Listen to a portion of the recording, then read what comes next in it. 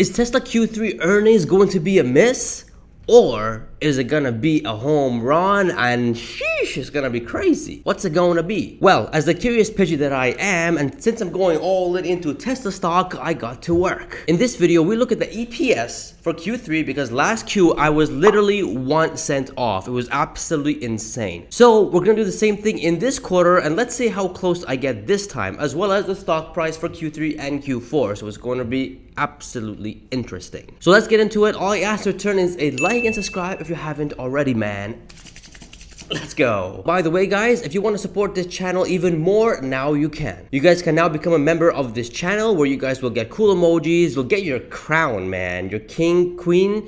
Get your crown, man. And a members only community post, which I think is pretty cool. And you get all that for only less than $2 a month. So that's a sheesh. As well as this merch right now, like the go all in wall poster behind me, t-shirts, sweaters, mugs, cups, you name it, it's there. Link card in the corner or in the description. All right, now let's get into it. All right, so here's the chart that I use for my quarterly stock price prediction and EPS prediction. If you guys been watching this channel for some time, then you guys already know what this chart is. If you're a new viewer, the chart is straight, simple, easy to understand. In this chart, we only take care of the vehicles and FSD only, nothing else. There's no Tesla insurance, there's no Tesla energy, and any other income streams that they have. It's just the FSD and a little bit of FSD, not the full thing, and the vehicles delivered, because that's a chunk of Tesla's business at the moment. Until we have more data on their energy, insurance, maybe their robo-taxis as well, we can definitely add them in as well, which I think next year this time, there'll be some changes, but we'll wait till then. Let's see what happens. But for now, as you guys can see, we got the vehicles delivered. We got the FSD one-time payment as well. Vehicles with FSD, which is at 15%, although it should be closer to 30%, but we're keeping it conservative at 15%. And then we got the FSD sales and the profit margin, which we lifted at 44% for the entire year of 2022. Average vehicle sold or average selling price per each vehicle for Tesla. Total revenue, Q1 net income, the last 3 quarters, and then all 4 quarters, including the one that we're going to be working on too. So this way we can justify the PE and get the correct or accurate stock price. Around 80% seems to be right if the PE is correct. So yeah, let's see what's gonna happen in Q3, man. If you ready, man? Come on, man. Smash that like button, man. Let's go. So in Q3, they did about 344,000 vehicles. I think the exact number was 343,830 vehicles. So let's put that in, and voila! As you guys can see, all the numbers just pop in like popcorn. Let's go step by step. Out of the 344,000, at a one-time fee of $12,000 for the FSC, there was 52 vehicles. Now, obviously, the subscription makes a lot more sense, but we don't have data on how many customers or Tesla users are using it on a monthly basis. We just don't have that data yet. So instead, we just use 15% from the 344,000 to get the 52 vehicles that paid it one-time full of 12,000 for FSD one time. I guess in a way it makes sense, but it's not accurate. Although we are keeping it conservative because it only is 15%. Now, moving on to the sales for the FSD, which is around $619 million, and FSD profit margin is $272 million. The average selling price, or the average vehicle sold, is going to be around $57,000. In Q2, I did say 55,000, or was it 56,000? I'm not too sure. I think it was 55,000. I have 55,000 here. Come on, man. I put here 57,000 because inflation and the prices was high, and then we got the EV credits on top of that. So 57,000, I think, makes quite a bit of sense. With that, we get a total revenue, total vehicle revenue over $19.5 billion, and a Q1 revenue over $20 billion, which is a record, by the way. I mean, that's just absolutely insane. But what's even more insane is the net income of Q1. And man, look at this. Over $3.9 billion. Like, that's the record. That's record, man, for Tesla. Reaching almost $4 billion in a single quarter. Like, that's insane. That's absolutely insane. I mean, look at the full year of 2021. Over $5.5 billion in an entire year. In one quarter, they did almost $4 billion. Like, that's absolutely insane. That means the next quarter, which we'll get to, by the way, in a bit, will most likely do what they did in a full year in 2021. That's absolutely insane.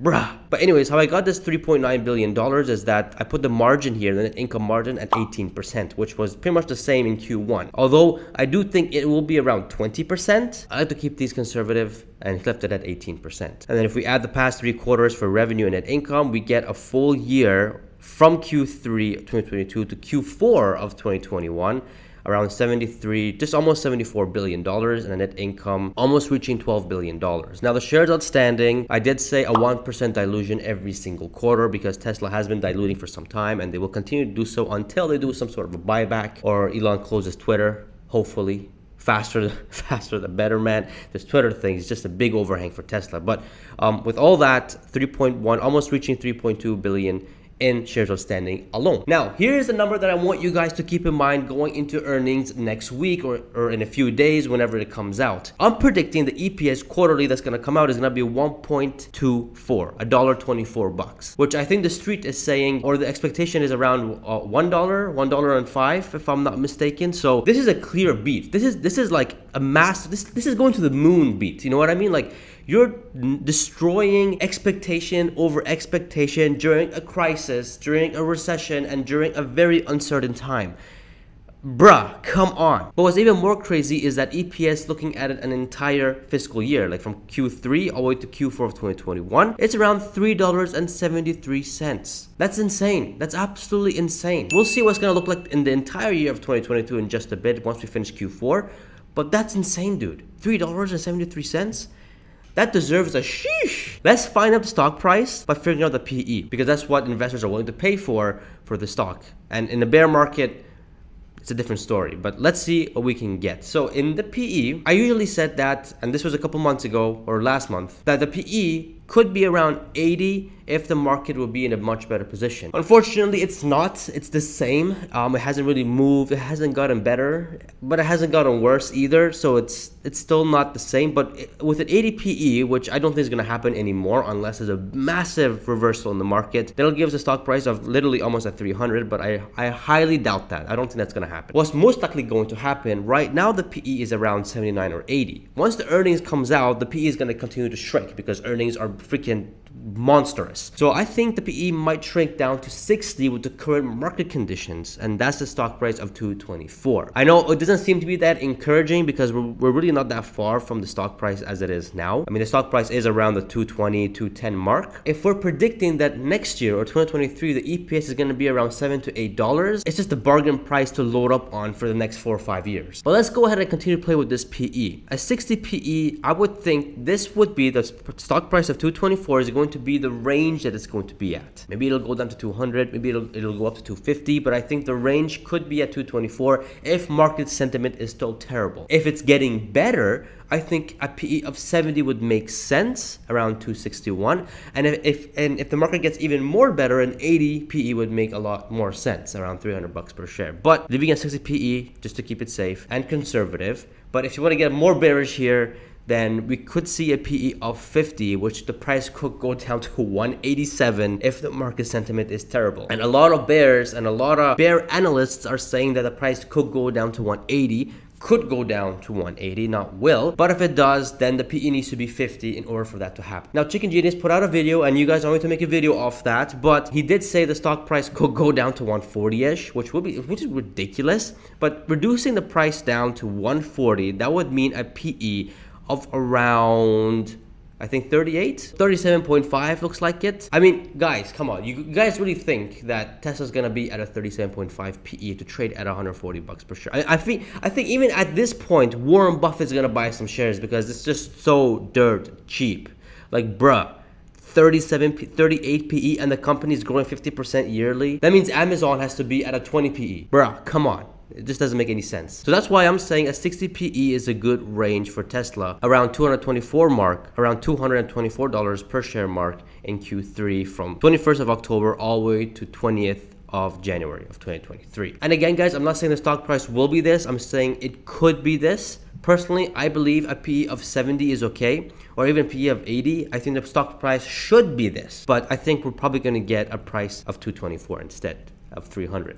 But let's see what happens. All the prediction. Now let's see in Q4. Now in Q4, we're all expecting the Tesla to deliver some sort of numbers in between the mid 400s, and most likely if there's no shutdowns, lockdowns, stopping for upgrades, most likely it's gonna be around the mid 400s or probably in the high 400s. I put here 460,000 for Q4, and these are the numbers that we get. Woo, look at that, pop like popcorn. The only thing is different here is that the FSD has been increased to 15,000 from 12,000 because they are increasing the FSD price one-time fee. So in Q4, that's what we get. 69 with FSD, that's quite funny.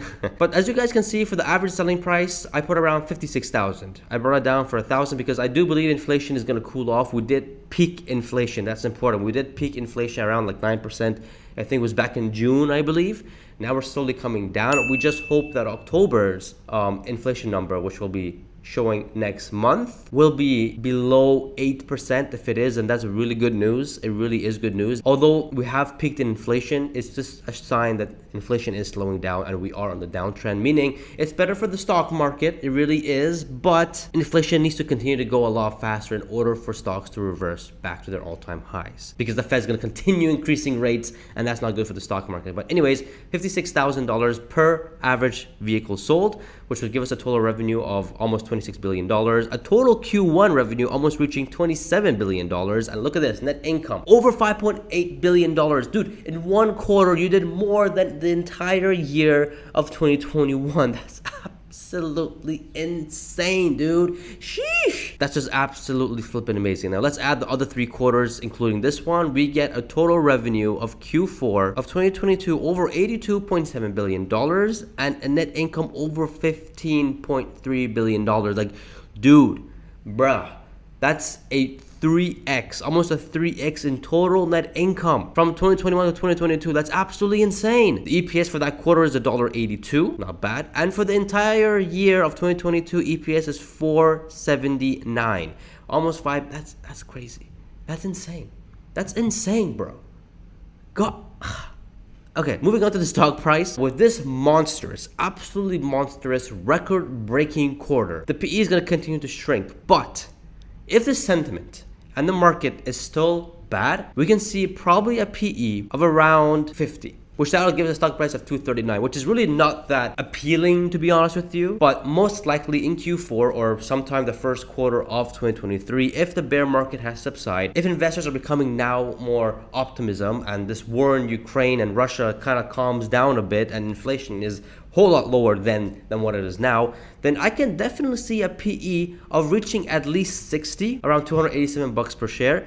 Most bullish case I can see what's happening in Q4 or the entire year of 2022 is an 80 PE, which would give us a stock price of 383, and we'll hit record prices or back to all-time highs of $1.2 trillion of market cap. Do I think that's going to happen? I really hope so, but I don't think that's what's going to happen. Most likely, a 65 PE seems to be correct. And that will give us a stock price of 311, and I think that's going to be the range, somewhere in the high 200s and somewhere in the low 300s. Because at this point, it's just value, man. You're entering deep value market, and for Tesla, it's just deep value, man. I mean, come on. You're doing record numbers. You're tripling revenue. You're tripling net income. You're taking away everyone's market share. You're taking away everyone's lunch, dinner, and breakfast. You're showing record numbers. You're just going full strong. And by the way, guys, they may announce new gigafactories. They may announce new models. They may announce some other cool thing, other catalysts that can bring the stock price higher and the PE higher. A buyback could also be a very strong catalyst. But a 65 PE, I don't think that's too low in my opinion. I think a 70 PE would make more sense, but let's keep it conservative. A 65 PE of around 311 bucks per share by end year, I think is realistic. Now, unfortunately, the total deliveries in 2022 didn't reach 1.4 million, around 1.369. It's ironic, I know. If they didn't have that shutdown in Q2, it would have been well over 1.4, well over, probably reaching almost 1.5. But anyways, 2023 is going to be a great year for Tesla, with the deliveries going to reach over 2 million vehicles delivered. It's going to be absolutely crazy. Now, the realistic price ranges for Tesla, 224 to 311. I can see that's going to be the price end year for 2022. If we were in a bull market, man, this is an easy 100 PE stock. Easy. Almost a 500 stock price. Easy. Very easy. But because we're in a bear market and things are just bad, if this is your first time in a bear market, guys, get ready for some pain. Get a belt and get buckled up, man. It's going to be a very rough ride. But it's in these rough rides that later on we do get wealthy if you take the right measures. That's going to be in a whole different video, but hey, welcome to a bear market. It's normal, it's healthy. We kind of need a bear market every now and then because the stock market can't always go up. How the heck are we retail investors going to buy stocks on the cheap? just not gonna happen. So bear markets really allow us to buy stocks on the cheap, good quality stocks that are doing record numbers like Tesla on the flippin' cheap. So don't get so pessimistic. This is a good time. If you got cash and you've always wanted to invest in Tesla on the cheap, well, you're about to get your chance. Honestly, guys, I'm embracing all these low prices, man. I mean, I've been begging for a low price since 2020 because I did capitalize on 2020 and I made a boatload of money in 2020 because it was a V-shaped recovery. But this one is going to be more of a prolonged downside until we get some good news, like solid good news, like inflation, CPI, a little good news of the Ukraine and Russia war. I think once those things get better, we can see a massive reversal in the stock market, especially if they start cutting interest rates. If they do that, that's it. We're going back to the flipping moon. But until then, embrace yourself for some bad days. Probably some days it's unbelievable. Maybe 180, 140, maybe the chicken was right. 140 may become true. Maybe it may not. Nobody knows. This is why it's only a prediction and nothing else and nothing more. Always take these videos with a grain of salt and do your DD. So yeah, guys, there you have it. Keep this number in mind. $1.24 for the EPS of Q3. Let's see if I'm right. Let's see if I'm wrong. I don't know. Last quarter, I was off by 1 cent. It was flipping mad. I was just mind boggled. I'm like, bruh, I was that close. Let's see if this time I'll be that close or not. Very interesting. But I want to know what your estimation is. Comment down below what your EPS is for Q3 coming up. And let's see who's going to be close. It's going to be very interesting. But we all can agree that it's going to be a record-breaking Q3. There's no doubt about that. I mean, come on, they did record deliveries. Worst comes to worst, the EPS may be below $1.20 or $1.15. But that's still a beat. That's still a massive beat and it's a record. So, bruh. Come on. Now, if you guys are familiar with Gary Black, I mean, if you guys watch this video, you guys already know who Gary Black is. He's a big Tesla bull. Well, we break down his spreadsheet, his Tesla long-term forecast in this video. So if you guys are confused on his spreadsheet, well, I break it down here and I explain it thorough. And we get the stock price of what he may think will happen from now to 2030. Check it out. You won't be disappointed. You'll find some good value. Check out some merch, man. And don't forget to subscribe. I shall see you guys in the next video. See ya.